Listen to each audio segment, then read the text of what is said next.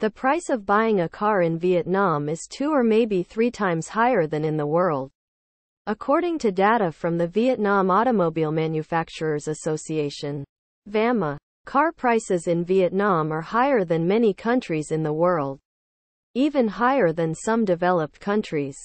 For example, the selling price of the Toyota Camry 2.5Q in Vietnam is about 1.5 billion Vietnamese dongs, equivalent to 60,000 United States dollars, while the selling price of this car model in the US is only about 30,000 United States dollars, equivalent to 700 million Vietnamese dongs. The price of buying a car in Vietnam is 2 or maybe 3 times higher than in the world. There are a number of reasons why car prices in Vietnam are higher than in the world, including import tax. Vietnam applies high import tax on cars, up to 70%. High import taxes make imported cars expensive.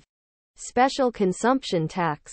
Vietnam also applies high special consumption tax on cars, up to 150% for cars with engine capacity over 2.5 liters. High special consumption taxes also make car prices expensive. Transportation costs. The cost of transporting cars from abroad to Vietnam is also high. Because Vietnam is far away from major car manufacturing countries by sea, high transportation costs also make cars expensive.